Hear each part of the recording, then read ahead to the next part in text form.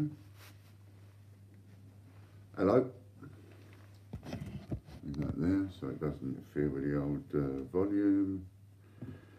And we'll just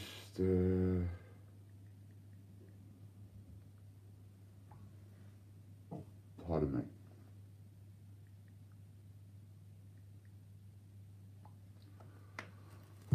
And we'll just sort of sit here for a moment, having our little subliminal cups of teas. Hello CJF. Nice to see you. Good morning to all four of you. Morning Ian, morning Royalmint. Morning Mr. Kendrick. I'll have a chat to you in a minute. Well, nice day out there. All the traffic stopped. A lot of people staying at home. Excuse me. A lot of people staying at home there is. Hello Soundwave Man, I hope you're well. I hope each and every one of you are okay. I know you was having a few issues before all this hit, so I hope you're okay. Hello Chris. How are you, mate? I hope you're well this morning. Been out and done your shopping. Hello, Andrew.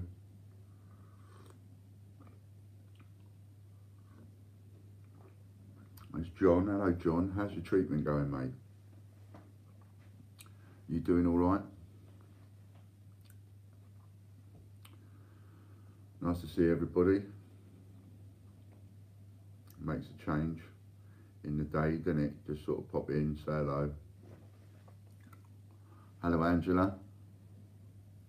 Shopping 2 days a week now. We did our first one online last night. I got an email from Sainsbury's telling me that I'd been added to their vulnerable list so I could make one order a week. So we made a shopping order last night. So we'll see how that goes. That's supposed to come on Friday. And there's Judith, hello Judith, my love, and Popcorn, hello Popcorn, and Nanny Sue. And there's Angela, oh yes, Angela, I've said hello to Angela. So everybody's in, look at that, 13 people in, lovely jubbly. Bit of subliminals. Hope everybody's got their own cups of teas. Have you got your cups of tea? Are you ready?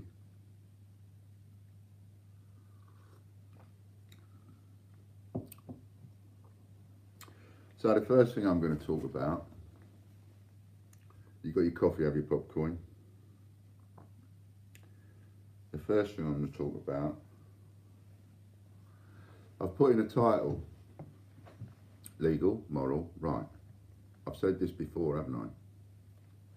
That you get circumstances, especially insolvency, bankruptcy, whatever, or business, whatever. And sometimes there is a choice to make, and you can choose to make the choice to the right thing to do. You can choose to do the moral thing, or you can choose to do the legal thing, and they don't always, they're not always the same. So, for example, I don't know about legal, and I'm not too sure about moral, but the right professional thing to do for every email that you get is to answer it. That is the right professional thing to do. And I'm just making this point because I'm letting everybody know here and now that emails like this, I don't care if the right thing to do is to answer it. I don't care if that's a professional thing to do. As far as I'm aware, it's not legal that I have to answer every single email. And from a morality point of view, I'm looking after my own morality. So when I get emails like this, they're not going to be answered, they're just going to be binned. So who am I talking to? I'm talking to people like James Kendrick. I know you're watching, James. You watch every single video that I do. And this is one of the people that was so nasty when I was ill, and at a point where, I know I've said it before, but you know, at a point where everybody thought I was dying, this is one of the people that was like nasty. And his email is this fat lardass still eating fancy Marks and Sparks cakes and biscuits when 80-90-year-old pensioners, he's in his 80s. And I normally have so much respect for the older generation, I really do. But you know, sometimes you have to say, hang on a minute, I know there's this respect for the older generation, but the fact that you're 30 years older than me means that you've got 30 years more experience. 30 years, man. 30 years. You've lived on this planet more than me. You should have a little bit more decorum about you. You should have a little bit more politeness about you. You should have a little bit more decency about you. When 80-90-year-old pensioners can't get any basics like bread, milk and potatoes, no wonder his gut droops over his dick, and there he is talking about nasty scrotes, because I mentioned about nasty scrotes on a video last week. Fat lardass, that was the subject line. This subject line, God what a thick cunt, spelt K-A-N-T, for those of you that thought they misheard me. And God, you are as thick as chicken. I don't know what that's supposed to say. Is that supposed to say S-H-I-T? I don't know. But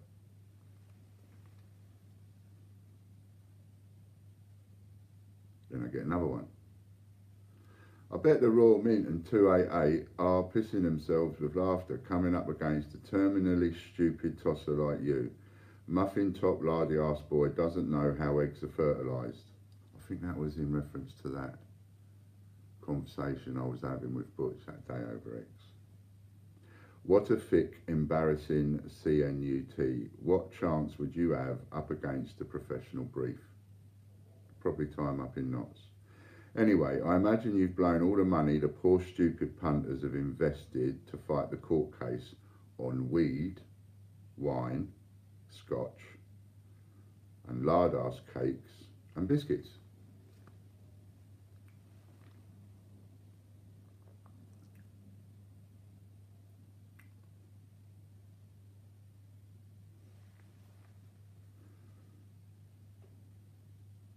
Not quite content with that. He sends me that one again, which is the one about calling me a lardass and all the rest of it. He sent it again. I don't know why he sent it twice. Another one bites the dust. Go and lock yourself away in a dark padded room with loads of single malt and skunk, not the ones 3Hutch has. And think about, I don't know what I meant by that. And think about your stupidity. A man of your age with no money reserves, no house. I'd paid off my mortgage at your age and started buying a second house that I rent out. You're nothing special, just a stupid ex-fairground barker, just another member of the Tits Up Club for the third time. I'd laugh, but it's not right to mock the stupid. As someone else mentioned, you are the author of your own stupidity and arrogance. James, aka Jimmy, even my grandson has more common sense than you.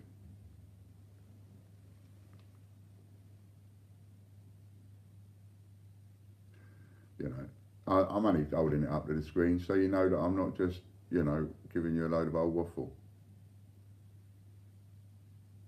And that sort of goes back to the time where it seems to me that I have to almost prove everything that I have to say or do.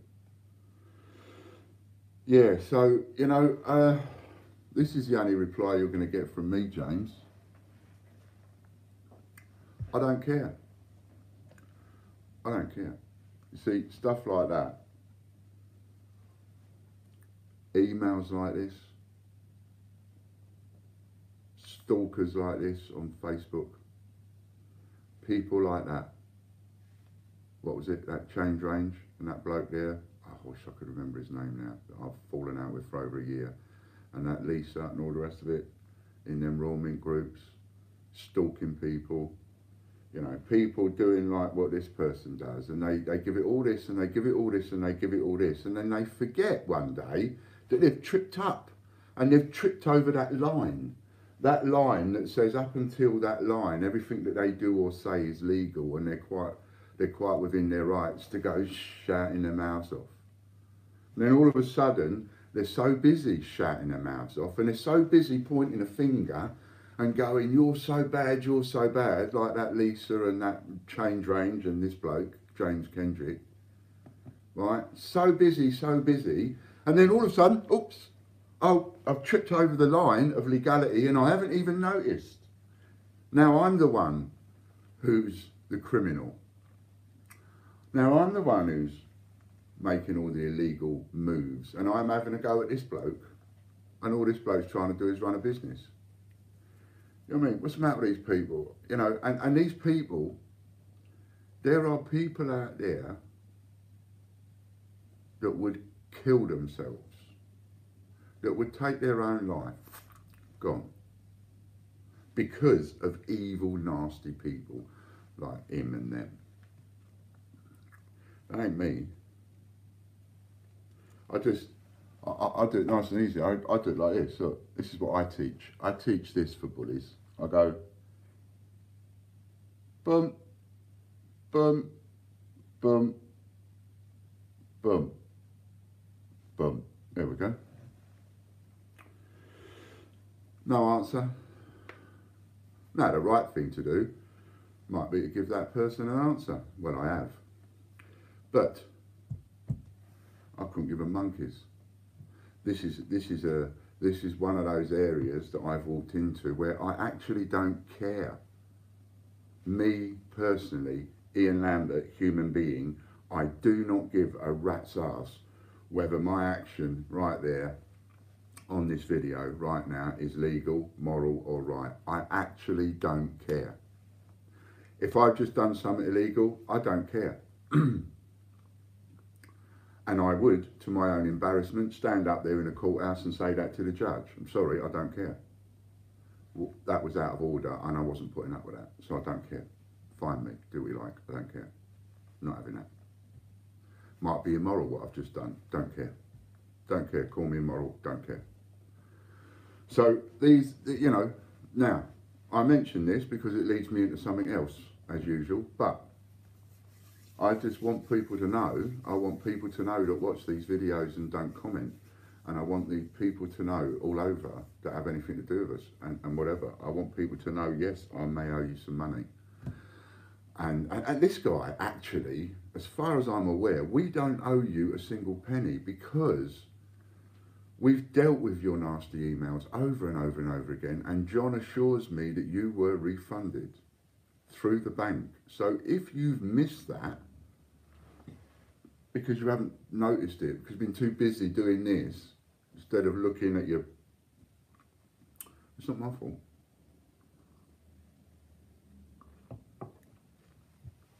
And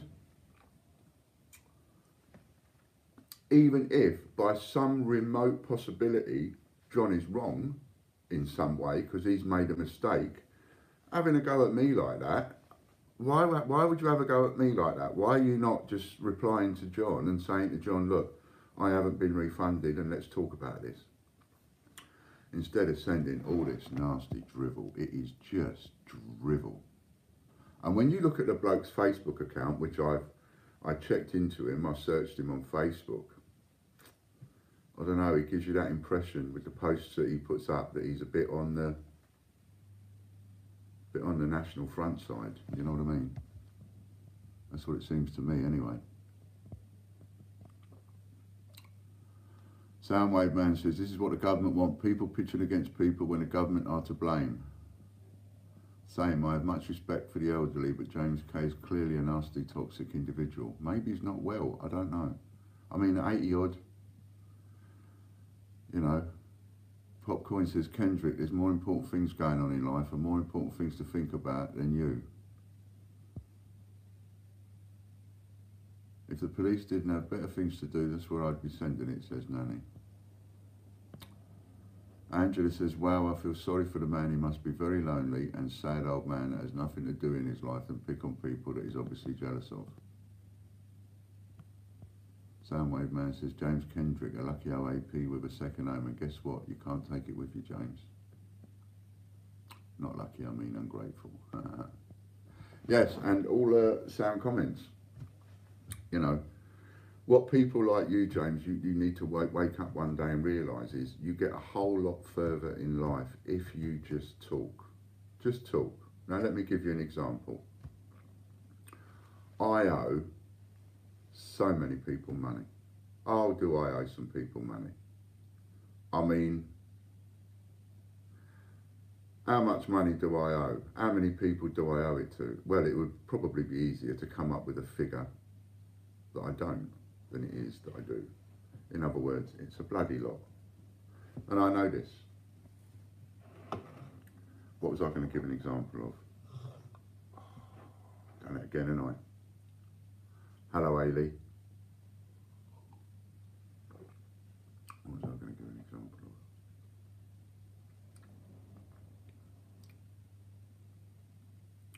What did Bob Hoskins say? I know you're asking for a quote there,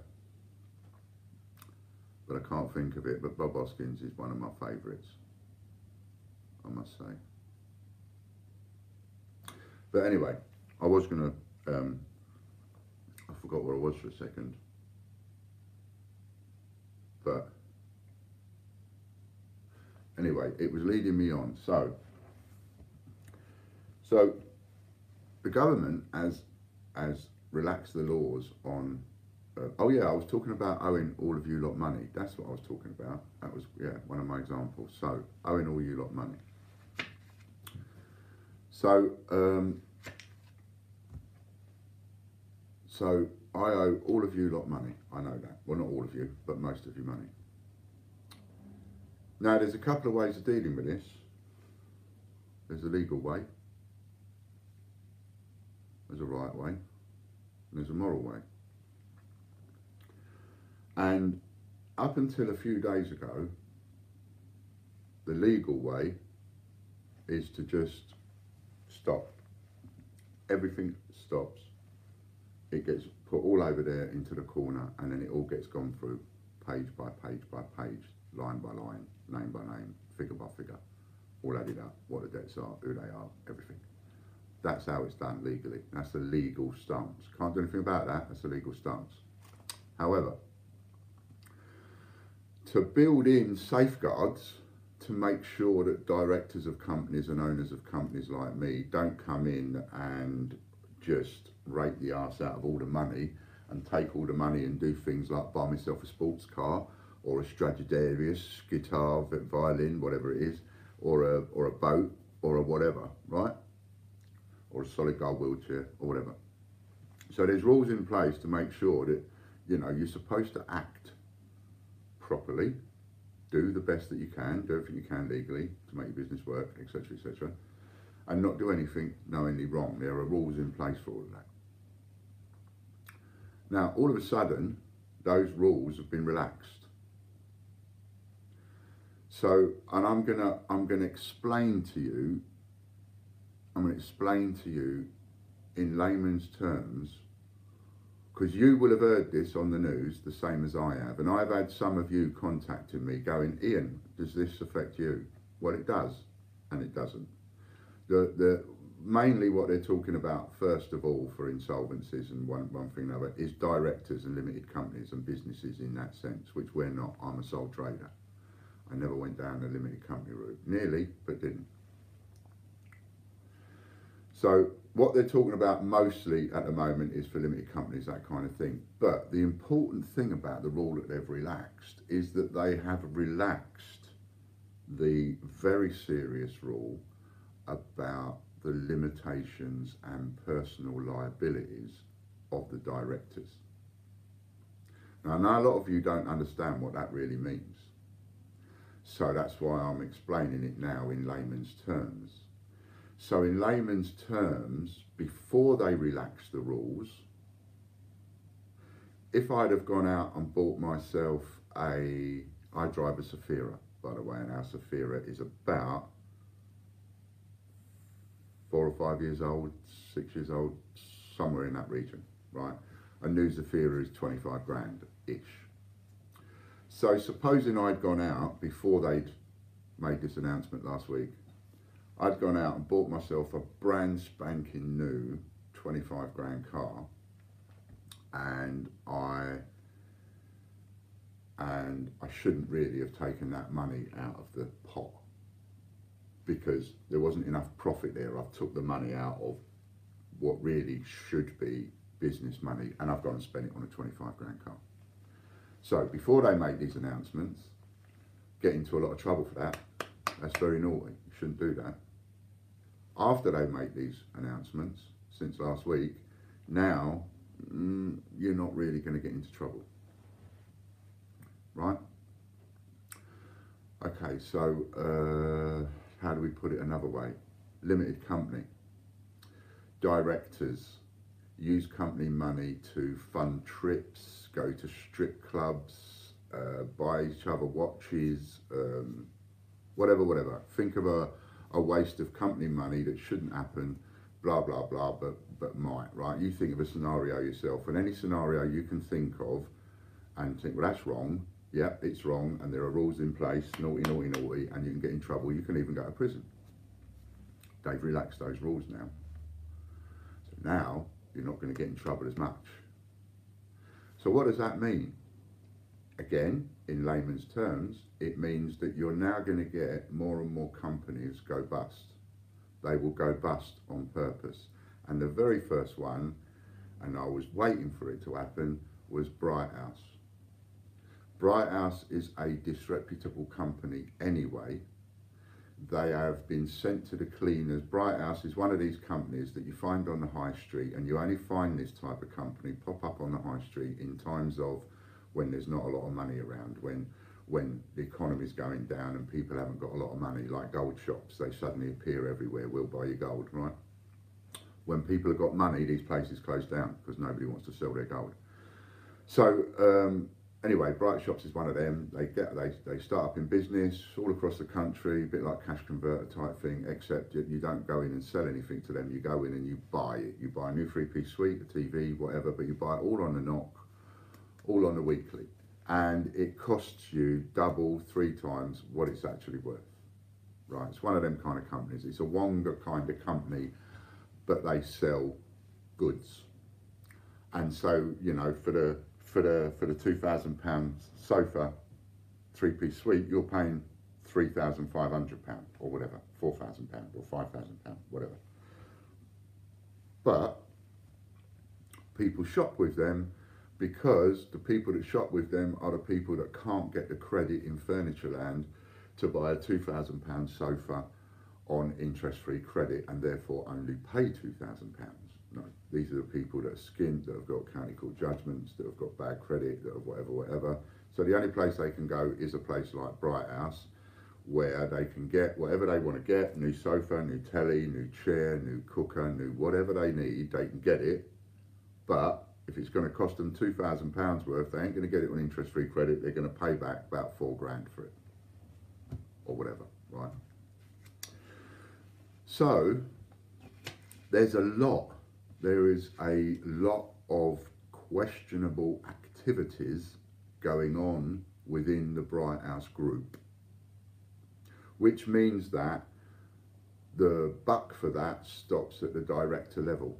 These are the people that run the business, right? Director level is my level. That's the people that run the business. And the law has just been changed to allow them to go bust without any personal director's responsibilities. Now that is the, you know, again, they brought this new rule out, this new law, they've relaxed it a bit, and so whenever you do that, you create a this, right? And then you have, whatever that is that you've created, you have an extreme and extreme. You have one extreme to the other and everything in the middle. And on this new rule, you know, one of the extremes to this new rule is that a company like Bright House, now is the right time for them to go bust. The moment they make that rule, go bust. Come on lads, go bust. Now's the time, we can't get done. Let's go back, let's go bust, it'll all get wound up and we're safe. So that is a bad side of what they've just done. Now, a lot of what was I going to say?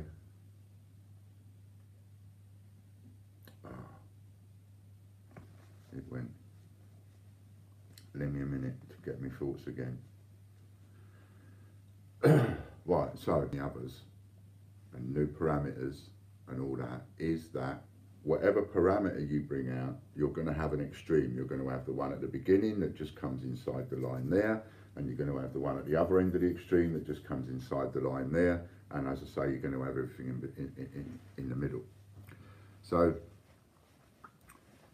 essentially, every single one of these new rules and whatevers is open to interpretation, and it's open to various interpretations. And even now, daily, over the last couple of weeks, they argue these interpretations, if you watch it, on the House of Commons Live. The House of Commons is live every day, and every new rule that you hear them come out with at 5 o'clock, they've done that over the last few days in the House of Commons. That's where they're ratifying it, that's where they're arguing the points. That's where he says, right, we're going to make this rule, and then someone else will get up and say, well, hang on a minute, if you're making that, does that include this or does that include that? And they pick it to pieces, right? Excuse me. And then it eventually gets to wherever it gets to for the 5 o'clock briefing that day or the next day, and some of that, what's been done, comes out. So if you watch any of them Houses of Commons, you'll see them debating some of this. So, and open to interpretations, and there are people like the Bright House directors who will see and interpret exactly as I've just given it to you, take it as an easy way out and go for it, because they are now looking after number one, and they are now looking after them and theirs, which means they have to look after their wives, their children, their bank balances, their houses, their yachts, their cars, and all the rest of it, right? And so, boom, now's the right time to go liquidation. Now, I sort of see something a little bit, I see that from a personal level. It's so easy. It's easy for me to just go, you know, and I won't even have to do a fraction of the paperwork that I would have had to do before all this happened. But see, that's too easy. And I don't normally take the easy way out, but that's too easy. And I would feel too cowardly doing that. You see, legally, remember, all three don't always mix, they don't always go together, right? Sometimes they do, and sometimes they don't. So the legal thing for me to do is to just box it all up, hand it all over and say bye-bye, and then just sign on universal credit and try and start my life again, along with everybody else. That is the legal thing for me to do. And not lose a moment's sleep over it. That's the legal thing for me to do. And go to bed every night and just not ever, ever, ever, ever, ever bother about it ever again. Never do another video. Don't do anything, don't even bother. Just start gardening and putting plants out the front and selling them. Going to a completely different line of business. That is 100% legal, and that doesn't exactly sit right with me. So you have a difference between what's legal, what's right, and what's moral. Now, before they made a change to the insolvency rules and therefore put up a section, a new section, that can have a couple of extremes, everything in between, and also be negotiated upon, and what was the word I used? Interpreted in a myriad of different ways. I'm looking at that. So I see, okay, what I could do is, I could I could look at these rules a little bit differently, and I could look at these rules and interpret them as if a person wanted to try a little bit, if a person wanted to keep trying, then perhaps they'd be allowed to. I sort of see it a bit like that. I see it that if you make the wrong decision, which before would have been classed as illegal, like the Bright House boys, and you make that decision now, we won't slap you as much as what we would have done a week ago. So that led me to the idea of going, yesterday I'm going to take somebody and I'm going to try my best to take somebody every day and sort one of you out. Now, yesterday I picked on Judith, if you remember, and I said I'm going to try and sort Judith out. And me and Judith, we got talking yesterday and after the show, and we managed to come to an agreement, an arrangement, and I think Judith is on here now, so she'll be able to say. And we've come to an arrangement, and her parcel should be picked up today, because it said today, and delivered to her on Friday. And that's me and Judith clear. That's me and Judith square. Don't owe Judith a penny. That parcel sorts that out. I can do that because I've managed to do it by courier. So that's me and Judith square. What I'd like now is I'd like either Ailey or Nanny Sue to put a thumbs up. That's all. And then whichever one of them two puts a thumbs up, that's who I'm going to do next. I'm going to sort them out next. So whichever one of you is watching, better caught you on the up there, stick a thumbs up. Ailey, Nanny Sue, was you paying attention? Or was you watching a flipping Good Morning Britain? Yeah, not you, Popcoin. I didn't mention your name, Popcoin. You hang on a minute. I'm looking after the girls first. Okay, so we've got Nanny Sue there. Right, Ailey was in the background. So, and I'm not, before you say, all right, start taking a list, make a list, put me on it. No, I'm not doing that. I'm not going to do that. And there's a couple of reasons I'm not going to do that. First of all, oh, Robopop, pay attention. So, here's why I'm not going to do that. I'm going to do this in a relaxed way, to me, a non-stress-free way. You were begging for a thumbs up, so I obliged. Thank you, Popcoin, but pay attention. It's not what I asked for. So, well, I did, but I didn't. Now I've lost my train of thought again. See, I've done it again. Oh yeah, so I'm going to do it in a relaxed way, right? And and shut up, Popcorn. And I'm going to do this in a relaxed way for me, right? It's got nothing to do with what's right and wrong and legal and everything in business. This has got to do with what's right for me, personally. Because everybody at the moment is off there looking after number one. I get that. Disarms me to a little bit, but I get it. I understand it. And I don't mind looking after people before I look after myself. But to a degree, I do have to look after myself. Now, I haven't stopped work at all.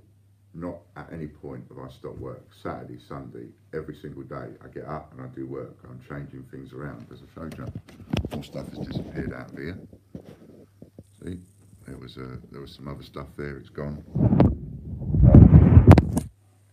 So I've got a complete business to reorganise, to change, to adapt, to evolve, to morph, to go bust, to wind up.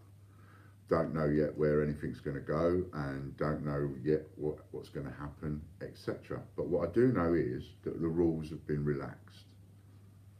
And because the rules have been relaxed, I think I can do the moral thing, which previously would be considered to be an illegal thing. Now, the reason why this would be considered to be illegal is because it would be, I just made yesterday Judith a preferential creditor. That's what I've done. That is the result of the decisions that I've made. By satisfying Judith, I've made Judith a preferential creditor. And when I satisfy Nanny Sue, that makes Nanny Sue a preferential creditor. Now, before this crisis, that act alone is illegal. That act is illegal to the point where it could give me a prison sentence, could even give you a prison sentence, because you're not allowed to be a preferential creditor. I believe that because the rules have been relaxed and because the people that I'm trying to sort out are just ordinary, lowly, if you like, members of the public, as opposed to trying to make the water board a preferential creditor, or trying to make MNI a preferential creditor, or HMRC a preferential creditor. I don't suppose they'll like it, but before, the act of making somebody a preferential creditor is absolutely bang illegal. You're not even allowed to, my wife, for example, has lent me money before now. If I go bankrupt, the law says I have to put the debt that I owe her down on a bankruptcy. And you're not allowed to say, oh, yeah, love, like later on, 6 months later, oh, yeah, love, here's a few quid back. Yeah, mum, yeah, bruv, whoever you borrowed it from. You're not allowed to do that. You're not allowed to pay them back, just like you're not allowed to pay back the electric board. You have to treat every single debt exactly the same. And the way that they treat every single debt the same is you take £1 and then the official receiver would divide that up and say everybody gets 1 penny in the pound or whatever. So that when 500 quid comes in, the official receiver divvies it all up and he sends everybody a cheque for £1 or £1.50 or 20p or £5.60 or whatever it is. That's the way it's done. So under normal rules, to do what I've just done with Judith would be illegal. And to do what I'm about to do with Nanny Sue would also be illegal. And to do it with any one of you that I'm intending to do it with would also be illegal. So what I should have done was said this yesterday to Judith, because I need to give you the option. Now I think we can get away with it. I think it's a bit of a stroke. It's what you'd call a bit of a stroke in business. I'm pulling a stroke. I'm pulling a fast one. I'll not put that in any other terms other than that. I am literally pulling a fast one. I'm pulling a fast one based on the rules that they've now bent themselves, and I'm using those rules to mine and your advantage. So I'm pulling a fast one. I'm exploiting what they've just put up for our benefit.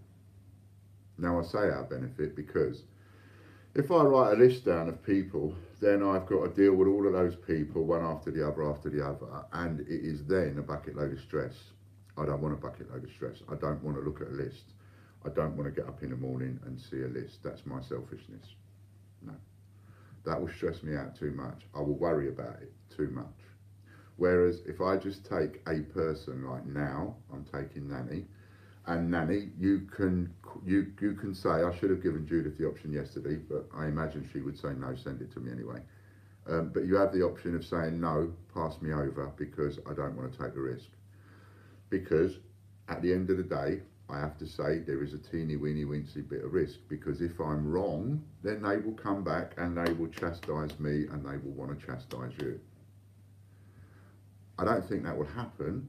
I think what will happen is, in the grand scheme of things, with so many businesses going bust and so much paperwork and one thing and another, I just think they will, even if they think what I'm doing is wrong, I think they're liable to just give me a slap on the wrist. If anything, I could go to prison for it, and I'm prepared for that.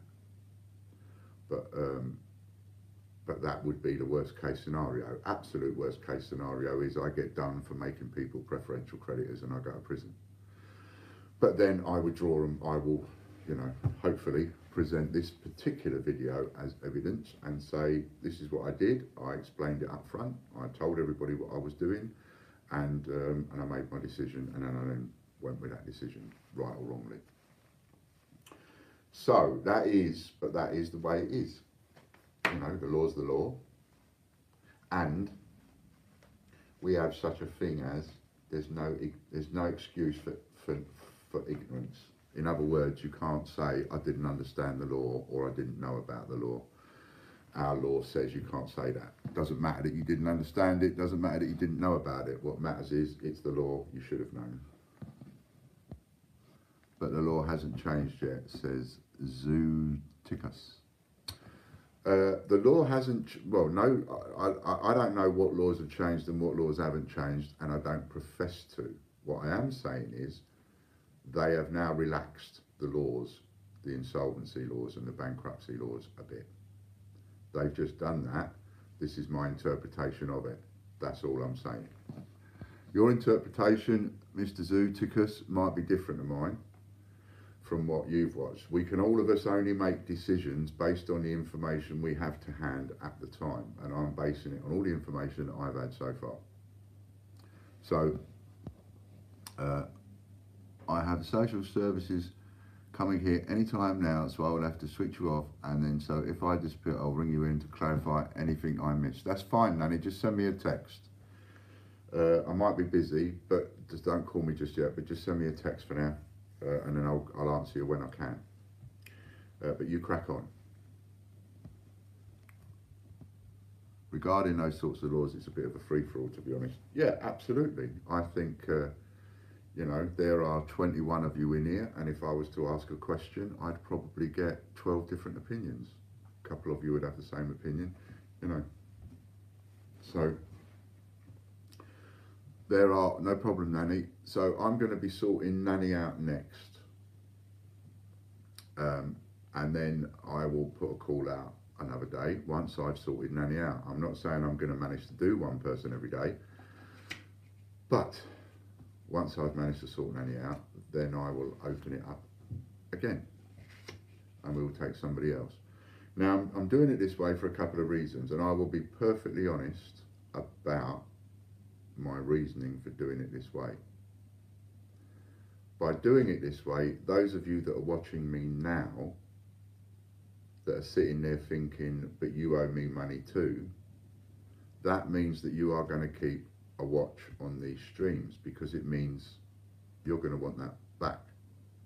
And if there's a way of getting that back, you're going to be putting your thumbs up to that. So you're going to be watching and you're going to be waiting.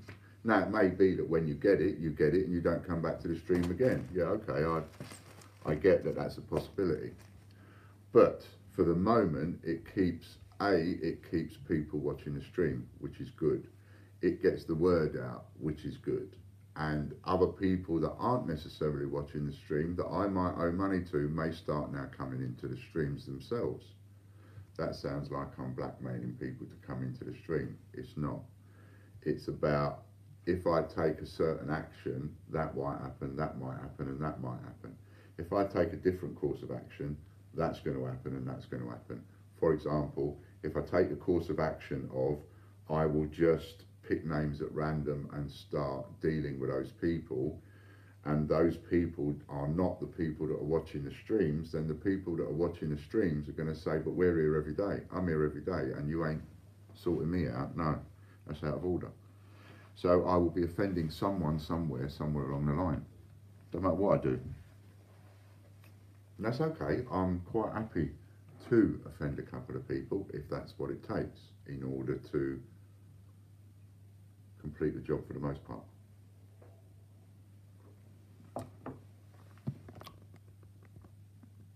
Directors of companies can pay staff and suppliers even if there are fears the company could become insolvent. Legislation which would retrospectively apply from the beginning of March will be introduced at the earliest opportunity. Exactly. And all I have to do is exercise a bit of patience. As I've been saying to you right from the get-go on this, it's so fluid, it's going to change and change and change and change. They're going to bring one compensation out after another, after another, after another. What about the people that go, that have to sell their stock cheaper than what they paid for it in order to pay off bills and stuff like that whilst they're going bust. As Andrew says, you can't please all the people all the time, and you can't. I've tried. You know, we tried that. We went through a period of like, no matter what anybody says, we'll go with that customers right all the time. No matter what they say, John, let's do that. Let's just do that for a while and see what happens. And it didn't make much. It didn't make any difference. So this is the way that I'm going to do it, right or wrongly. This is the way that I'm going to do it. There's no point me talking about doing this and then sorting out the opposite people that I'm talking to. You know, might as well concentrate on you lot first. And then, because, you know, you lot are the ones that are the hardcore, in here every day, on social media all the time, etc. So as and when you all get sorted out, you'll be telling other people and the word will get around. And then hopefully we can start pulling a few things back. Are we likely to still go bust? Yes, I think so. I think we're likely to be finished as a business as the Great British Coin Hunt. I don't think the Great British Coin Hunt will come back from this. But what it depends on now is what money I raise over the next year, what we do, and how well I manage to sort out all the customers that we've got without any staff. Because there's no one else here now, it's just me. And I'm trying to deal with it all, for the most part. So things are going to take a lot longer to do. Things are going to take me longer to get round to. Stuff like that. Anybody that has an interest in stamps and wants to take stamps for what I owe them, they can. I've actually got a load of unfranked stamps that I didn't realise I had. I thought I'd got rid of them all, but I've got a shed load down there. Second class, first class, all sorts of stamps. All unfranked. As you know, I stopped using them because they cottoned onto me. And it cost me too much money, but you know, that's something else I can trade in. Then we've got the stamps that I had up for sale, even though they were unfranked, but they're old ones, so you know, they have a value of a couple of quid each to people, just as fillers when they're, you know, when they're looking for one and they ain't got it, can't find it. So things like that. So that's my plan. What my plan is with investors. The serious investors, the ones that have put money in as investments and things like that, I can't pay any of those people out right now, and I wouldn't be allowed to unless I had the money to pay them out, which I haven't got, so I can't pay them out. So they've got to wait till the end, or they've got to wait longer. Nothing I can do about that either. But I will still try and still do my best. I don't know whether or not there'll be any kind of claims I can tap into or anything else, but if I get the money raised for the Royal Mint Fund, then I'll be getting them paid out of that. So I have no doubt that I still believe that there is a chance that everything can get paid still, because I still believe in that fight with the Mint. Even though I do commend the Mint very much for the fact that they've now started making face masks.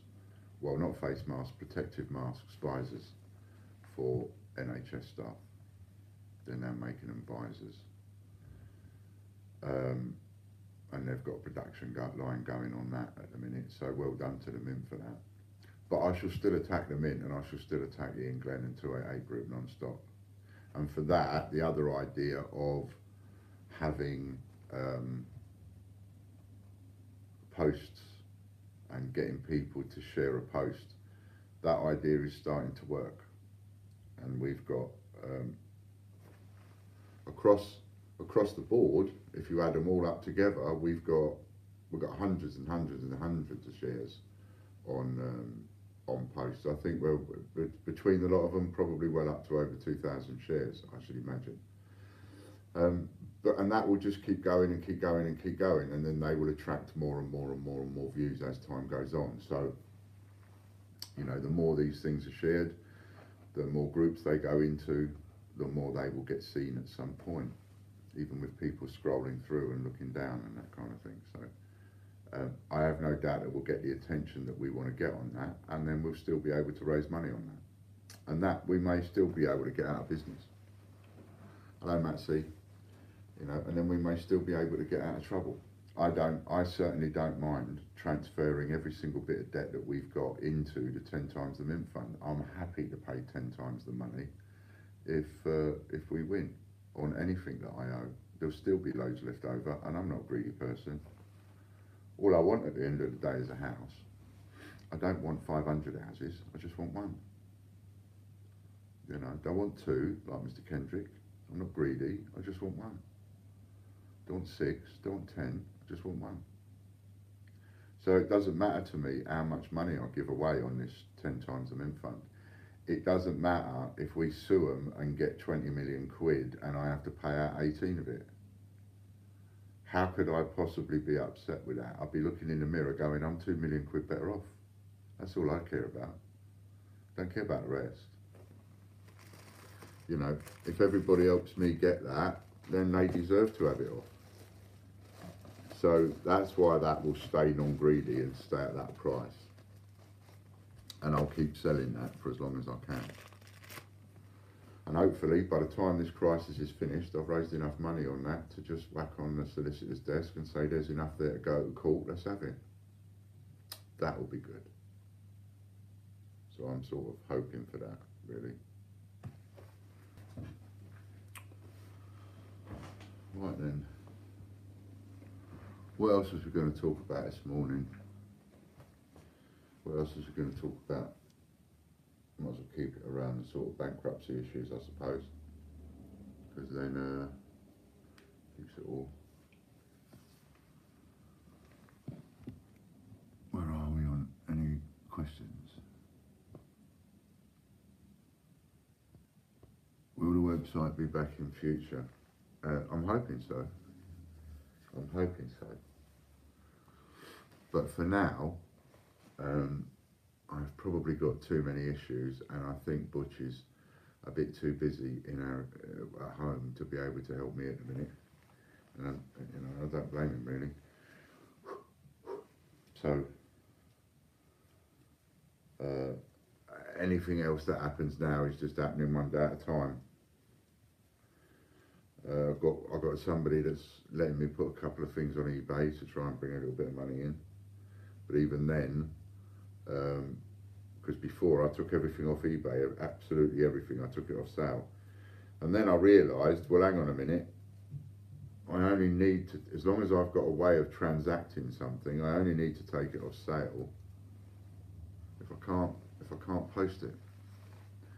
But for as long as they're doing door-to-door deliveries, as long as I can post it by courier, then I can still post it. So I may still have a way of transacting a bit. So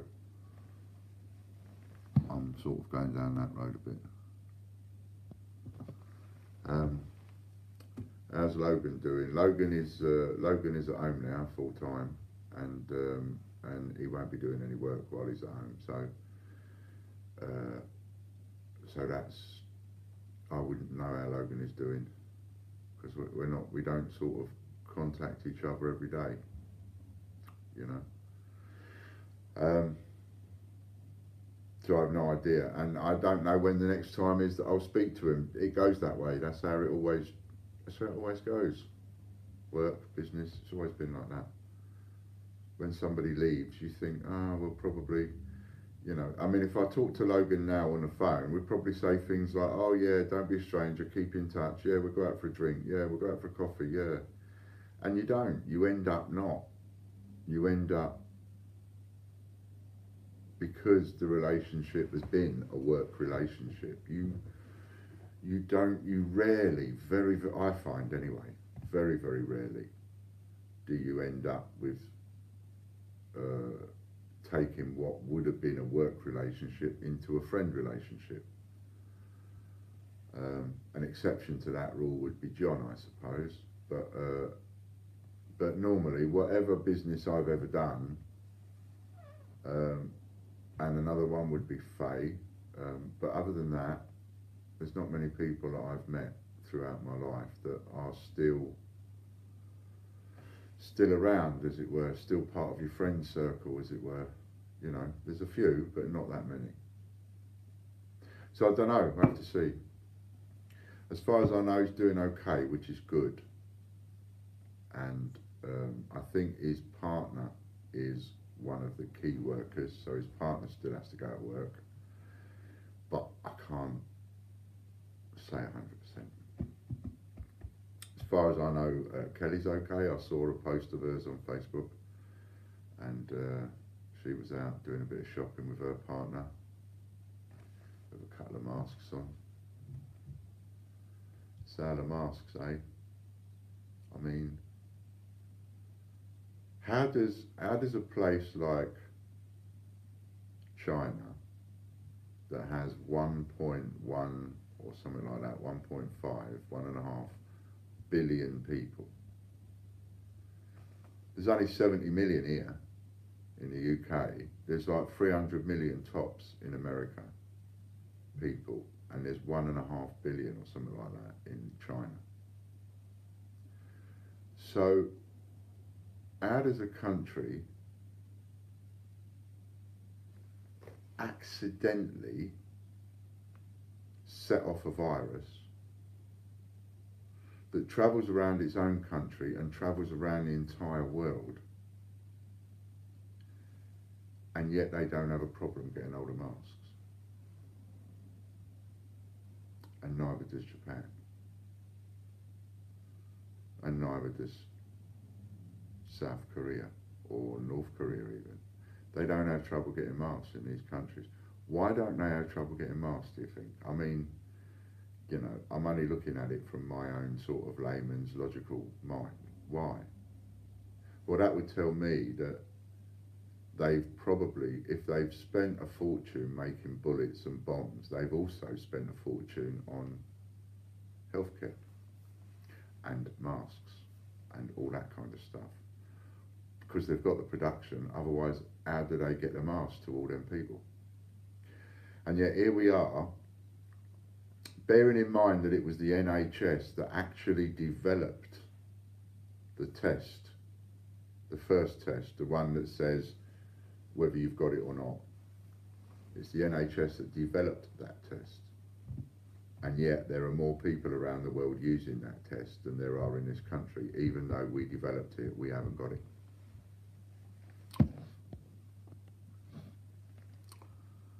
See you later, John. Good luck, mate. Exactly, Mr. Zuticus. They knew it would happen all along. But then again, we've all known it would happen. And who do you, I mean, when the blame starts going on, who are you going to blame? Do you blame the Chinese, which on the one hand, yes, you've got to blame the Chinese, you've got to hold them to account, you've got to hold them responsible, but blame, you've got to hold them responsible for what they've done and what they did and what they tried to cover up. And a lot of countries are going to do just that. There is some bad stuff coming because China ain't going to like the reparations that the rest of the world put on them. And the rest of the world is going to gang up on China. Everybody's got to gang up on China. Even Russia will have to gang up on China if Russia ends up losing 500,000 people. Because it's no different to a country killing so many of your people. That's what's happened. So there's going to be huge reparations demanded of China. You know, it's not going to be what China offers, it's going to be what the world demands, and China ain't going to like it. So you've got huge problems coming there, I think, in the future. You know, things that they're not discussing yet, but they will be. Or they probably are discussing them behind closed doors. But they've got to know what it's going to, you know, England, before England start, UK, Great Britain, before they start going to China and saying, listen, you owe us this much millions, we need to know how much it is it's cost us. And I reckon this is going to cost more than 25 trillion worldwide. The influenza killed 20 million people. If this killed 20 million people, what kind of damage would that do? So there is like they're going to have these questions on who's to blame for it. But like my first port of call isn't to the Chinese.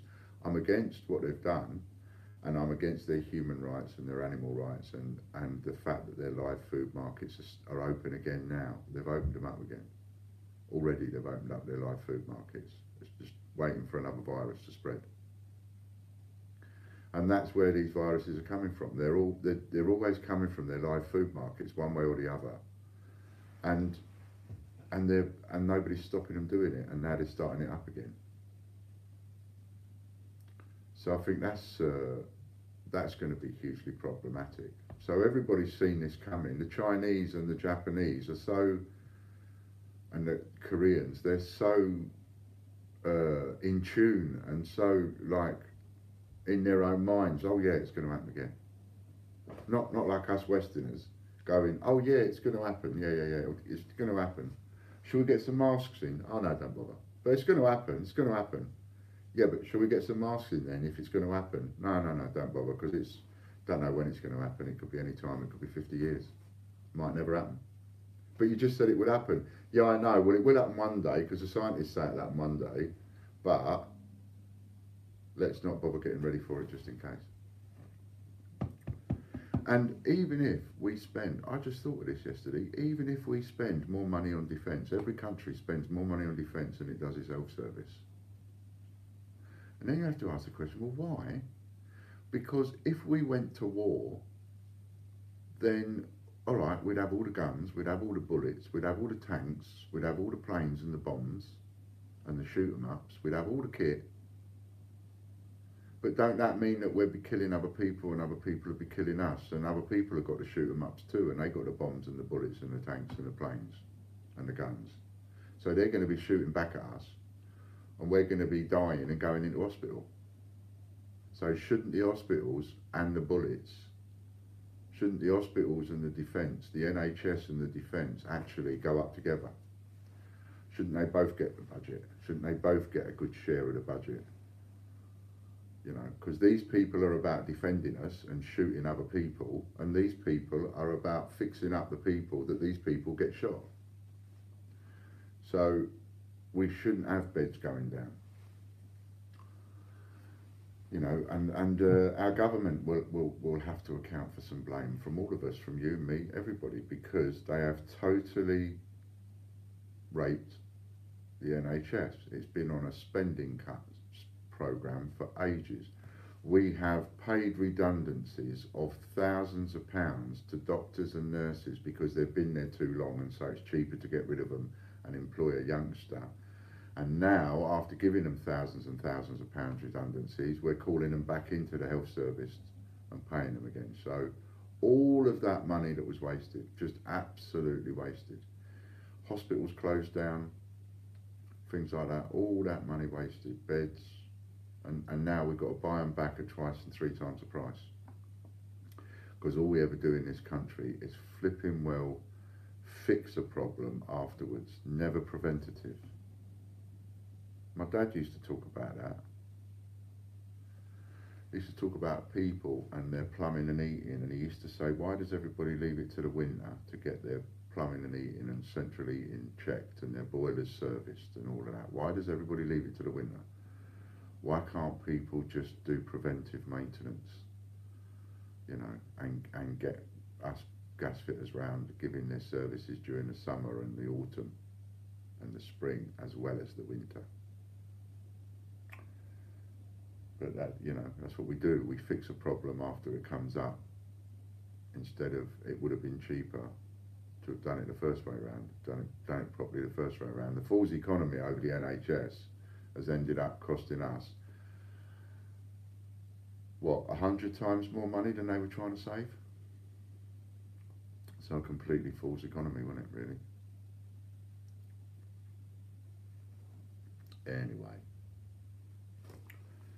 That's me and my bit of a ramble over with. How are you? What's going on in your world? That's what's going on in mine. And in a minute I'll go and make a cup of tea, and then I'll go back to work. I can't believe I'm working every day. Every day I'm working.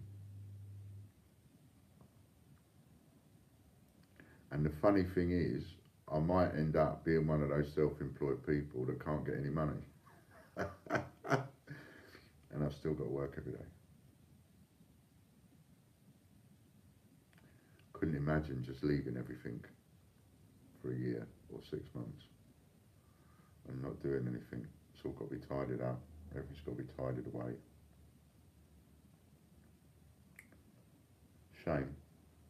I feel quite sad, actually. I look around, see the empty chairs. It's quiet in here. It's never been so quiet in here. I miss not having Kelly here. I miss not having John and Logan here. Pardon me. There are so many aspects to it I do quite miss. I miss the change sorting. And even then, I don't know if I'd do it now. I certainly wouldn't do it without gloves. Since when did the government care about the homelessness? There's something going on. I don't trust the government or any government. Something's up. I'm not quite changing the batteries in pigeons, but still. Yeah. Yeah, I mean, when you consider that the homelessness and poverty has been fought against for so many years, right? For as long as I've been alive, those things have been fought against. And now all of a sudden, the money is there to fix all of these problems. Well, not fix all of them problems, but the money is there for this unlimited budget, whatever it needs to take care of the problem. And they couldn't do this with homelessness. They couldn't look at people in poverty and people in homelessness. So we're going to throw about somewhere between 2 and 4 trillion pounds at the economy and everything and all of this stuff. We're going to throw all that money at it because we're going to give people that were on PAYE wage, we're going to give them 80% of their wage because we've got to keep the economy going and keep these people paying PAYE. When they come back afterwards, they'll be paying PAYE again. We'll get all this money back off them. Same rule applies to the homeless. They just don't factor it in. If you take a homeless person and you put that person back on their feet and you give them a place of their own and you give them a bit of self-respect and you give them a job, they'll spend the next 30 years paying tax into an economy. You will get what you helped them out with back 1,000 times over. But we can't help them. We can't give them a lift. We can't give them a hand up. Those people that are on the bones of their arse, we cannot give them a hand up to help them get on their feet again. But we can suddenly give every single rateable business 10 grand in the country, knowing full well that hundreds, if not thousands, of those payments will be unnecessary and don't need to be made. Doesn't matter. Going to make them anyway. But we can't take a person that's got nothing and give them something. We can't do that. There are so many people like the directors of Bright House Group that are going to essentially take this country to the cleaners. And that's fine, that's allowed, that's legal, and it's all right. But we can't take someone that's got nothing, that hasn't got anything whatsoever, not even a room to live in. We can't take a person like that and put them on their feet. There is no excuse ever again. When we come back from all of this, there better not be no arguments over poverty. There better not be no arguments over homeless, because there better not be no homeless. How can we go through all of this with all of this amount of money being spent and still have a homeless issue afterwards?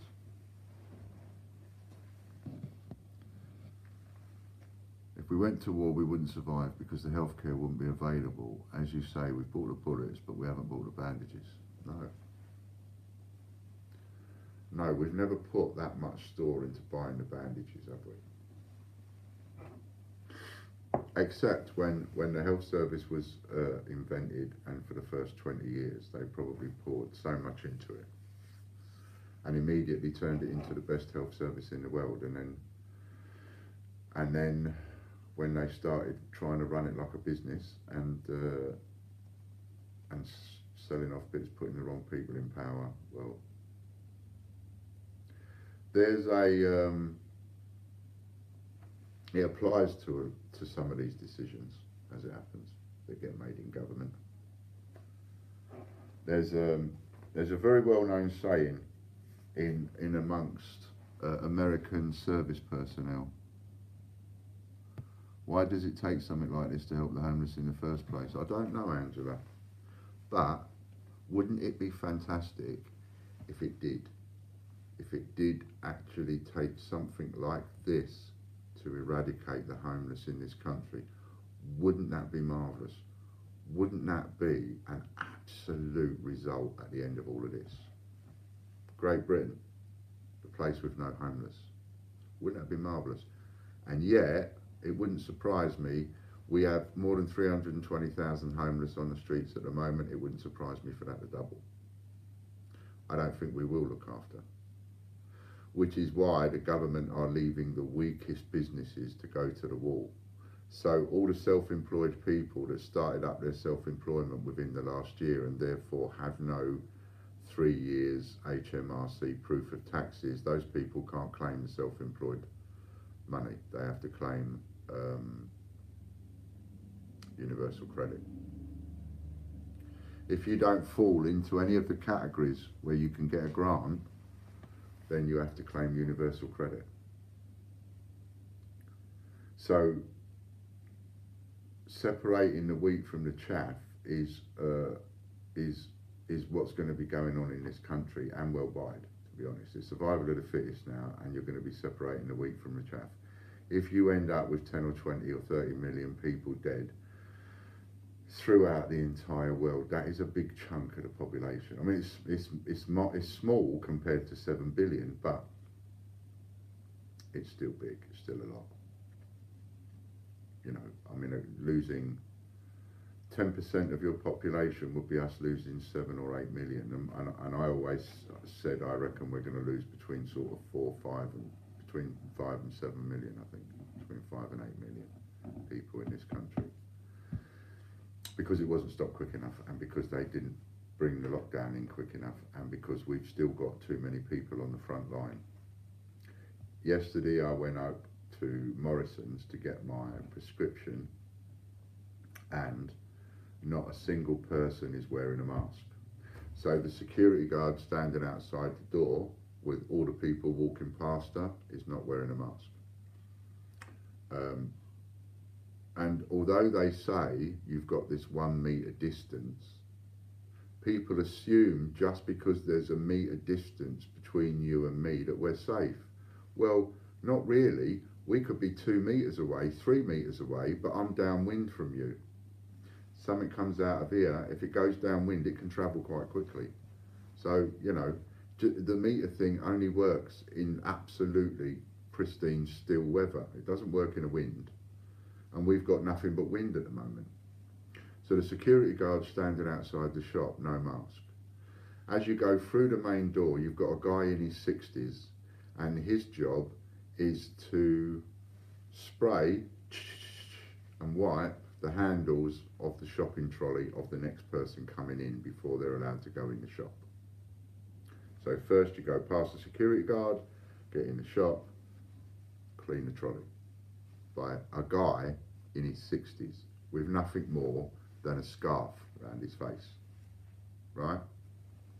So you've got someone who is the most vulnerable, according to statistics and our government, absolutely classed as the most vulnerable in our society for this illness, and there he is.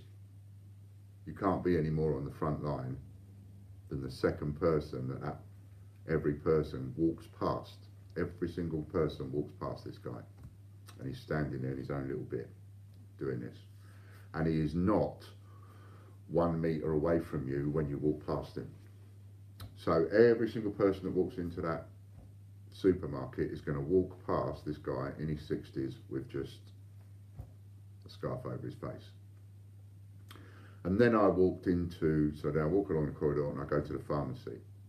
Not a single person in the pharmacy, this is a chemist for Christ's sake, not a single person in that pharmacy is wearing a mask or gloves.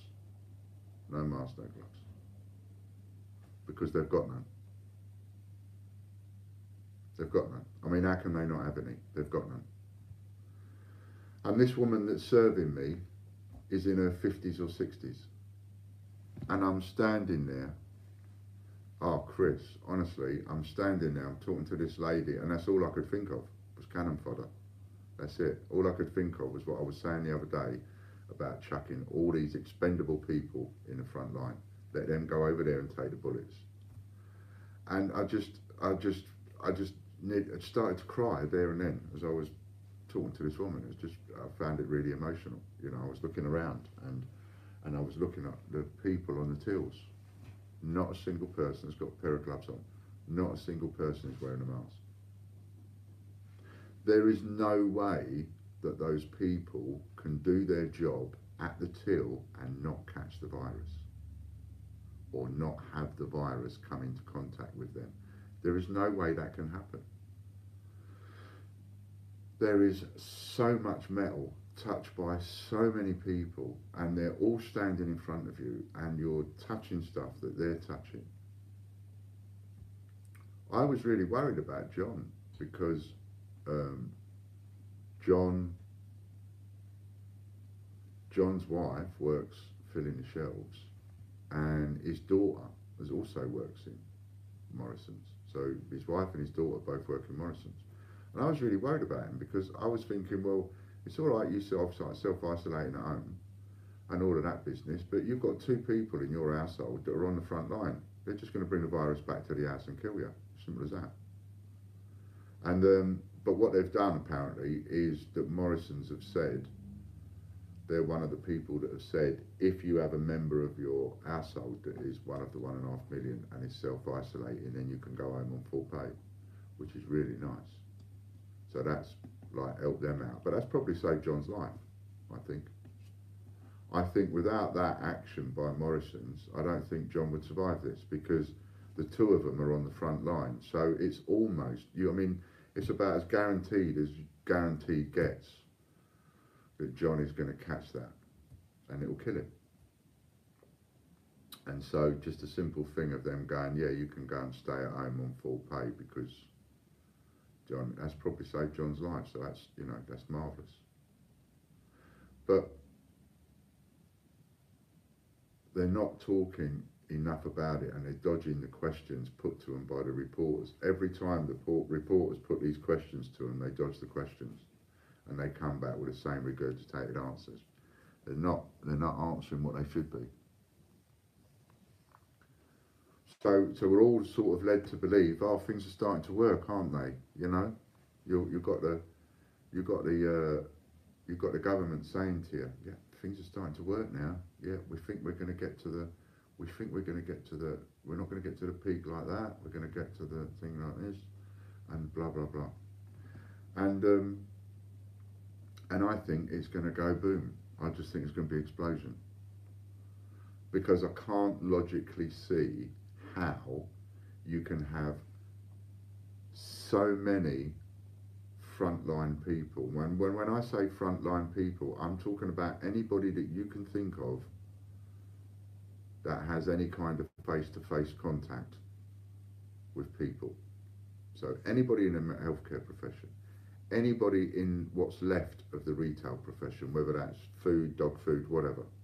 You've got people getting angry and spitting at shop service staff. You've got people spitting at the paramedics and the nurses and the doctors and things like that. You've got these idiots, these scrotes, these people that don't even deserve the existence that they've got, doing all this kind of stuff.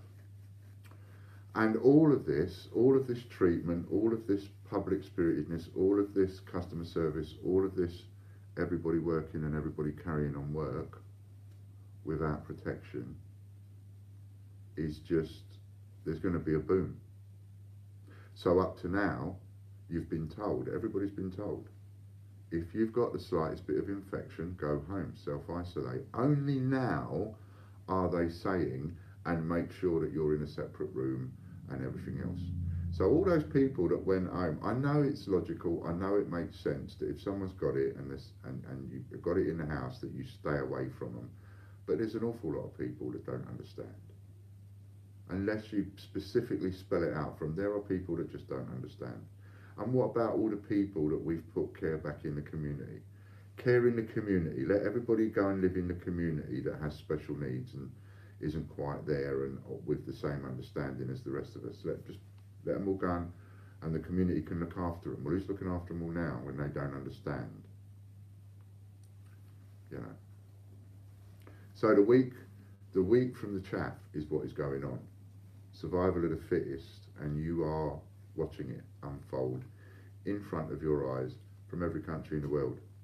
The only thing they can do now, same as every other country, is ask us to stay at home and try not to spread the virus.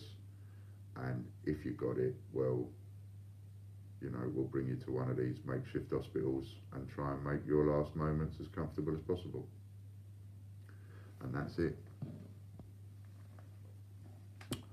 I order everything and wear gloves when I'm packing. The only thing is my prescription. Other than that, I don't leave. Last night, I ordered a pizza because we were thinking about what we're going to have to eat. And I'm starting to now look at that and think, well, hang on a minute, let's think about this. I'm not really happy about having a Chinese at the moment for a couple of reasons. One, this is what's going through my head. This is the conversation that we had just for having bloody dinner. Do you know what I mean? It's just like, shall we have a takeaway? Normally, you go, yeah, or no. Nice and easy. Oh, no, not now. Now it has to be a flipping full-blown, you know, diplomatic flipping debate. So, shall we have takeaway? So I'm thinking about, well, I don't want a Chinese. I don't want a Chinese because A, I'm wanting to take a personal stance over the live food and everything in China. And I know the people serving me Chinese locally and nothing to do with what's going on in China, but it is their culture. And how do I know that the food that they're cooking me is the kind of food that's been treated the way that I would want it treated, even though I'm not too sure how I would want it treated. But I know I wouldn't want my food treated the way that I've seen the pictures where they've got them all hung up on strings and they're still alive by the skin of their teeth and all of that. Don't want that kind of treatment on my food. Don't think animals should be treated that way. That is just inhuman. It's disgusting. And you don't know. I actually don't know. Then there's this other thing of, I think the Chinese are gonna, a lot of Chinese people are gonna take a lot of backlash off of uneducated idiots that want to blame people over here for something that's happening over there. A bit like me, what I just did. And then, so it's like, you know, this is just all too complicated. I just don't think ordering a Chinese is a good idea right now. What about a curry? Well, I don't want to order a curry because the plastic pots tend to come from the Chinese. The curry tends to be the aluminium metal pots. And the virus lasts longer on metal. It's the one thing that's ingrained into us. So I'm thinking, oh, I don't want that. Because now I've got to wash all the pots. I'm thinking, so I didn't do that. So then I'm thinking, well, what do we have? What should we have? What are our other choices here? Kebab. Suddenly, I don't know why, but a kebab just wasn't doing it for me either. Too many things that can be touched with the hands. This is all going through my head while we're trying to have just a normal conversation about what takeaway to have. And in the end, I'm like, and I've examined all of them, and I'm like, it's got to be a pizza. And the reason for a pizza is because they wear gloves when they're making the pizza and they're putting all the toppings on. They no longer do that by hand. They do actually wear gloves to do it. So they're making the pizza with gloves, and then on a dirty grate spatula it goes in the oven, and on a dirty grate spatula it comes out of the oven and into a box, and the only thing they're touching is the box. So that's what I settled on, was a pizza. And then when the pizza arrived, I then got a cloth and wiped all the boxes before opening the boxes to eat the pizza, and then tried really hard, and then washed my hands after I'd opened the boxes, and then washed my hands after I'd had my dinner. You know, how far do you take it? What extremes do you go to? How far are you thinking about it? Because yes, on the one hand, touching metal is the most dangerous because it lives on metal longer, apparently 12 hours. How long does it live on clothing? How long does it live on plastic? If somebody's got the virus and they're giving me my bottle of Coke that hasn't been opened, but it's still giving me my bottle of Coke with my pizza, and then I take that bottle of Coke off him, thank you very much, could that be a transference of the virus just like that? Because maybe it doesn't have to be on plastic long, but it's just come out of his hand into my hand, so that ain't going to be long.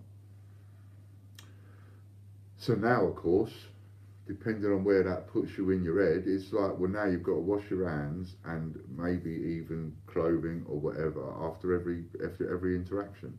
How far do you take it? So like the courier knocking at the door, puts a parcel down on the doorstep, stands back, rings the bell, stands back. You open the door, get the parcel, bring it in. Man will do the beep or sign it for you, so you don't have to touch it. That's all very well. But he's just touched the parcel, and you've just touched the parcel, taking it off him. And on that parcel is cardboard, paper, plastic. So how long does the virus live on that? Because he's only just put it down on the floor, hasn't he? He's picked it up out of the van and he's put it on the floor. Because it would be a little bit irresponsible for us to assume that every single, just because you're a pizza delivery man, just because you're a courier, just because you work for the Royal Mail as a postman, you're not going to catch the virus. You're immune. No, it doesn't work like that. It touches everybody. It doesn't care. So therefore, delivery personnel will start going down like flies. Because when the courier driver, who isn't wearing a pair of gloves, why would he not even have his own gloves on? I've got my own pair of gloves. I don't need a hospital pair of gloves. I go out, I put my gloves on. Courier driver comes to my house to pick up a parcel. I'll put the parcel on the floor and he thinks he's being safe.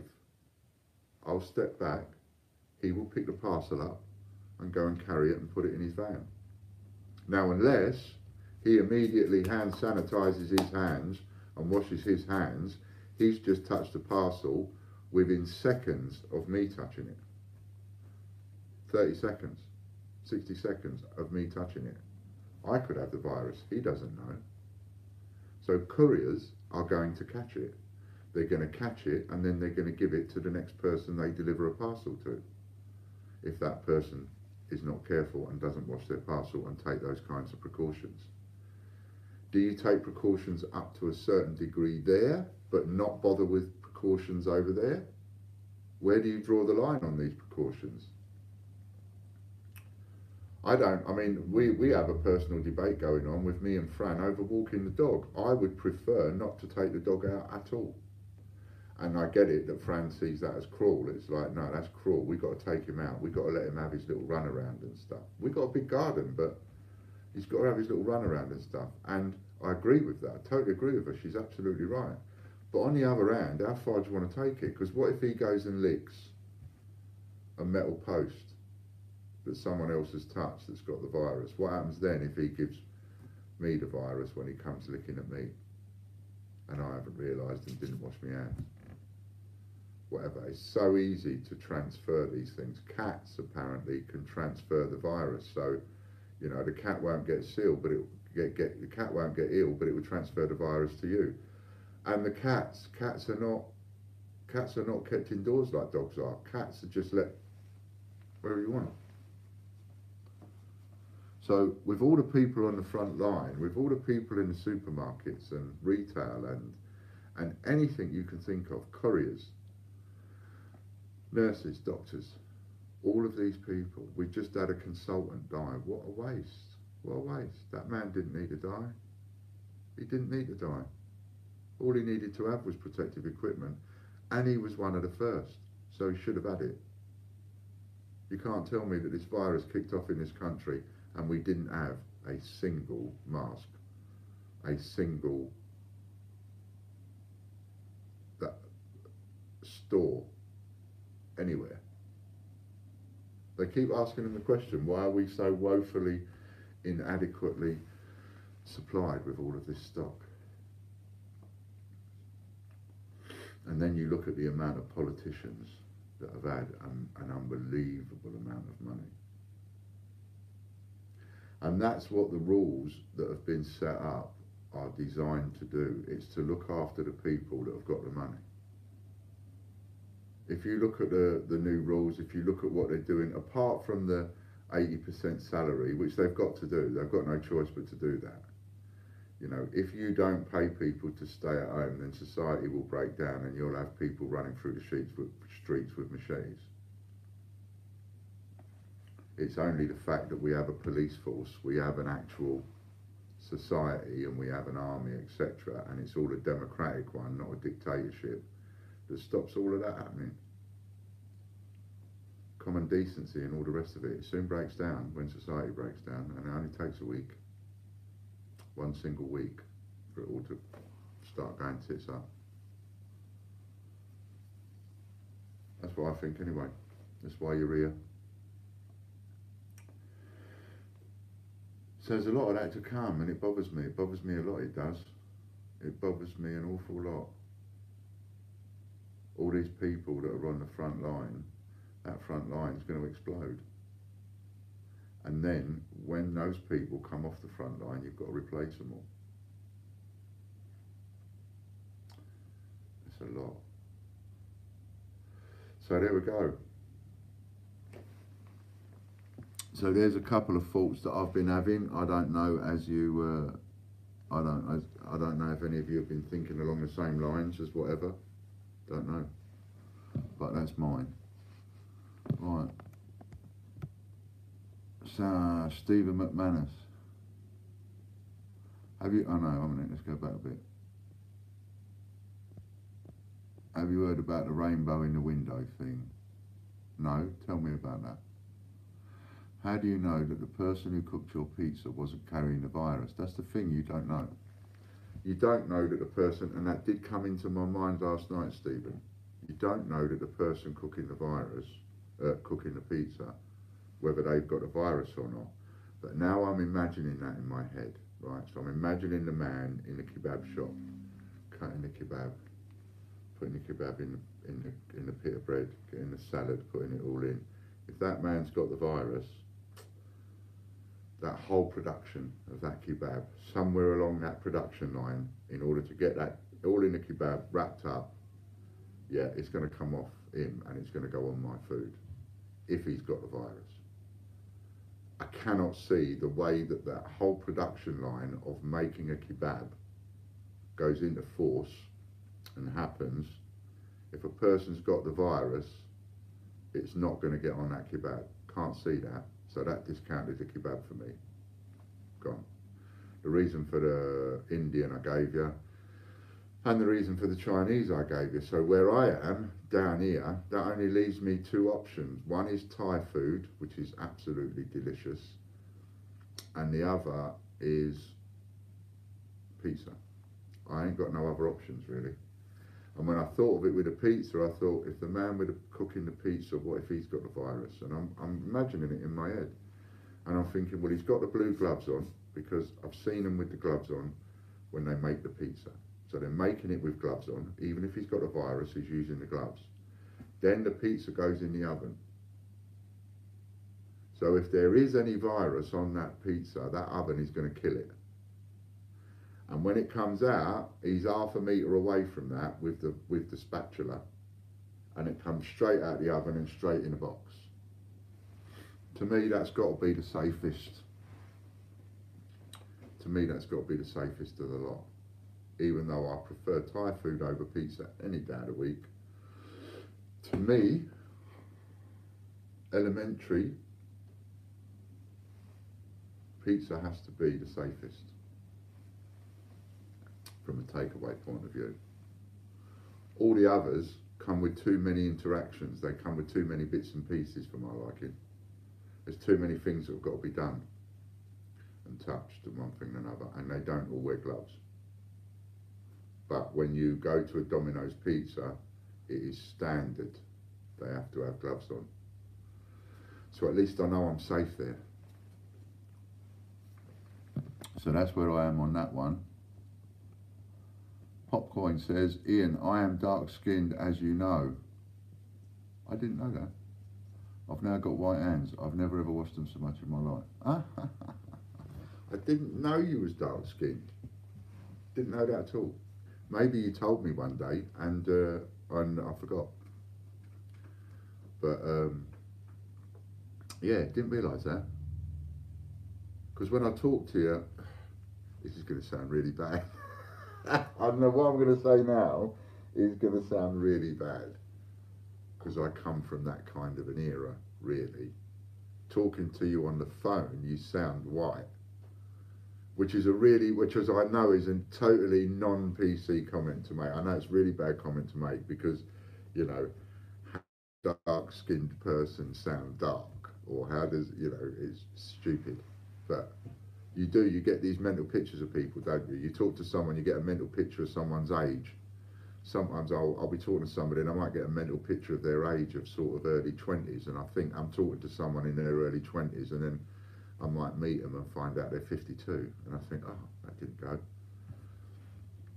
You know, so, but I promise I'm not a racist or anything like that. I just will say things that tend to, you know, I come from that era. I come from the racist era, as it happens. And in fact, I remember programs like Love Thy Neighbour, which, oh my God, if you've never seen Love Thy Neighbour and therefore watched it now, as somebody of, say, a race or a mixed race person, you'd be looking at that in disbelief, going, oh my God, was that really on English television? You know, 70s and all the rest of it. My brother's black, so we have mixed race in the family, because my mum and dad are white. I have two brothers, Russell and Nick. Russell, we both have the same dad, till he died, and my mum, me and Nick both had the same mum. Pardon me. So Nick was black, I'm white. And we had that sort of growing up in, what would that be, 1970, I left in 76, 77, 76, 77 I left London, went to live with my dad before I then left school at 79, so it was around sort of 70 to 76, those years. Anyway, I don't know why I digress onto all of that. Oh yeah, because he was washing his hands. Yeah. And that sort of made me immediately think of those people that have got like dark hands, dark skin hands, and then you've got those white blotches, almost like somebody's dropped bits of bleach all over them. You know, and on one hand they're dark all over it, but then they have these white blotches. This must be an even harder thing for people with germ OCD to deal with, when normal life can seem so impossible for them to function in. Yeah, absolutely. I mean, I should imagine there are some people that this would just tip over the edge of whatever over the edge is, And there are some people that perhaps it might be a good thing and help them. But yeah, there's a lot of people going to need a lot of help and they ain't going to be able to get it. Domestic abuse through the roof. The next 12 months will have 10 times the domestic abuse incidents, 20 times than there was in the last year. Domestic abuse is going to go through the roof. Child abuse is going to go through the roof. There are now people pretending to be from companies that are doing testing, knocking at people's doors, then getting in and robbing them. What is wrong with people? Well, that's an easy one to answer, that is, Angela. See, the thing is, when it comes to robbery and taking what is not yours and taking it just because you want to take it, it's a lot easier, isn't it? It's a lot easier for some people. Why should they work? They can just go in and take it off of somebody else, and they've got no morals. These are the people that deserve Darwin Awards. These are the people that should not be allowed to procreate. They should not be allowed to sow their seeds. They should not be allowed to impregnate women, and if they're women, they should not be allowed to be impregnated by a man, either or. They should have their reproductive organs cut out, stripped out, taken out, dented out with a spoon if necessary, but they should not be allowed to procreate and have children. They need to be the end of their line. Apparently people are putting images of rainbows in their windows as a sign of hope and support for NHS staff. Oh, that's nice. Dad from Sunderland, Mum from Belize. Belize, where's Belize? Belize. Is that more European than black, as it were? So I don't know where Belize is without looking it up. I'm guessing it's Europe as opposed to sort of African or Africa or West Indies or anything like that. Belize sounds more like something near Poland or Russia or wherever. Whereabouts is it? Or I'm going to make myself look a complete tit like I did the other thing. Oh, it was where I said it wasn't African. African American, British, Honduras, Brazil, Mexico. Oh, okay. So it's more, I'd say it's more America then, yeah, at the bottom of there, gotcha. Andrew, imagine that OCD at its worst, she didn't leave the house in the first place. Yeah. I mean, there are people that are agoraphobic that will be staying at home anyway, that have got used to living like this. It's a change for a lot of people. And I think personally I'll be alright. I can only speak for myself, I can't speak for anybody else, but I think I'll be alright. I think Fran will be alright. Because we have some experience of this. Not a year, both locked up. But we have experience of spending a year or two together, as in day and night. We have that experience. And we have the experience of my illness and so on, so it's not going to be as hard, I don't think. It's probably the hardest thing for me to do is to come on here every day and talk to you for 2 hours. That's the most difficult thing for me to do in my entire day. Because sometimes I come on here and I think, what am I going to talk about? What am I going to say? Whereas everything else is reasonably easy because that's what I'm used to. My entire life has been spent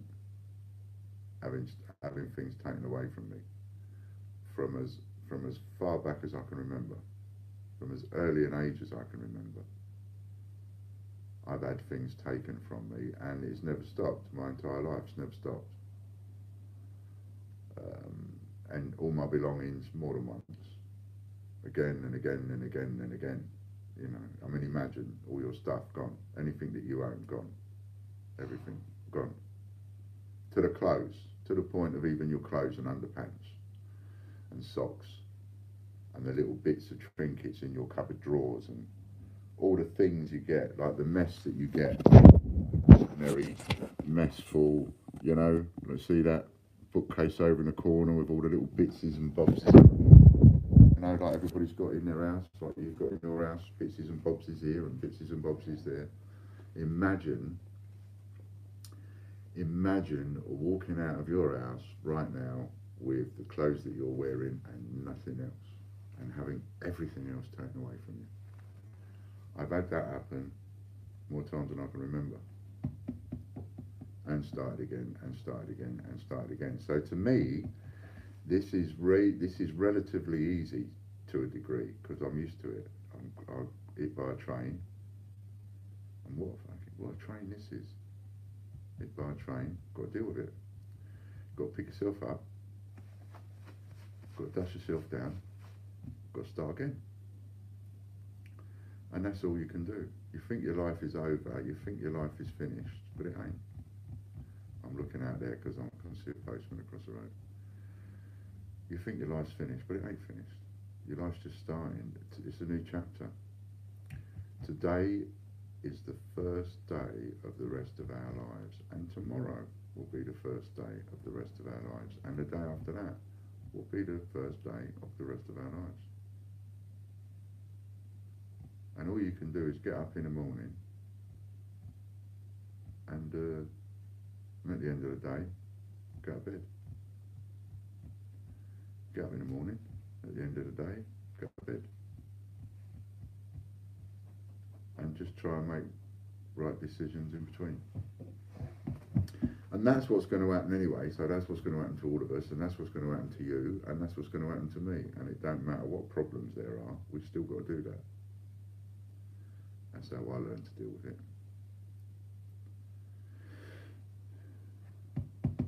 But there we go, that's just me. That's me making sense of it in my own mind and dealing with it in my own mind. And we've probably, there we go, look at that. Where are we? 110 minutes, what's that? That's 2 hours nearly, isn't it?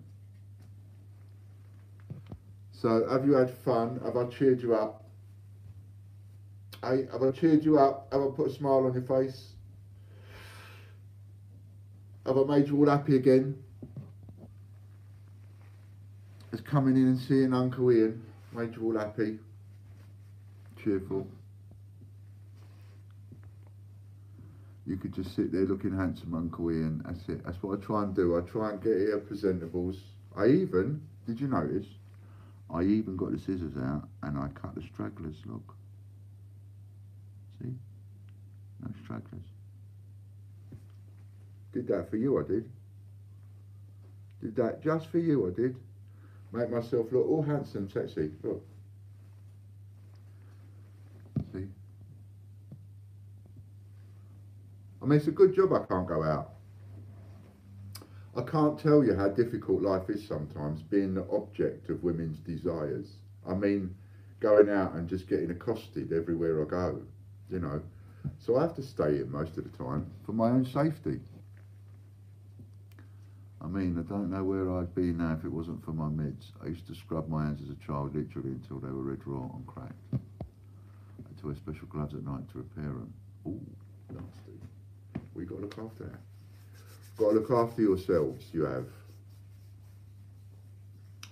Well, I'm going to go now then. So, time to go, make a cup of tea. Time to get a smoke and a crumpet. As in, crumpet. I like my crumpets. Toasted crumpet, butter and Marmite. Best fit. Oh no, I've just had something to eat. I had yesterday's pizza.